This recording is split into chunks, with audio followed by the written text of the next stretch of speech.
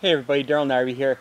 I'm just getting back and I just wanted to um, share something with you that I've been thinking about.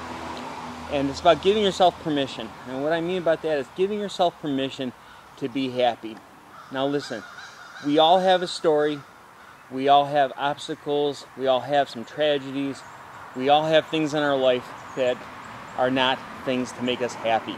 Whether it's financial, whether it's physical, whether it's relationship, whether it's um, whatever it is, we all have a story, and the way we get through things or the way we handle things is so important. Now, I'm not saying I want you to give yourself permission to be able to smile a little bit. We all have something to be thankful for.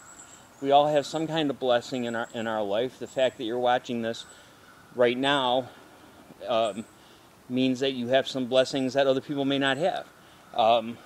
You have the ability to watch this on your phone or the computer or whatever. And that's just one small little thing. And I'm not saying that you have to walk around with somebody, like they shove sunshine stick up your butt, I'm not talking about that stuff. I'm talking about just being able to find time to smile, to give yourself permission to say, it's okay if I smile. It's okay if I laugh a little. It's okay that even though this, and this is going on, that I find a minute to smile, maybe brighten somebody else's day. It's something that so many people don't do. I talk to a fair amount of people during the course of a week, whether it's mainly online, whether it's about the business stuff or my journey to health and my weight loss, or whether it's about some of the groups that I'm an admin of. A lot of times the people talking to me are telling me the worst of what's going on in their life, and I have to draw out the things that are a little bit happier for that person, or maybe that person hasn't thought about,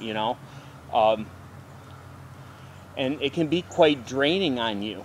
And I'll be the first to admit, I left an admin position of over, I think it was 100,000 members, because it started to suck the life out of me. Now, this is going back a couple of years now. I have a smaller group with chronic pain and fibromyalgia folks that I put together in honor of my friend Wendy, who passed away. But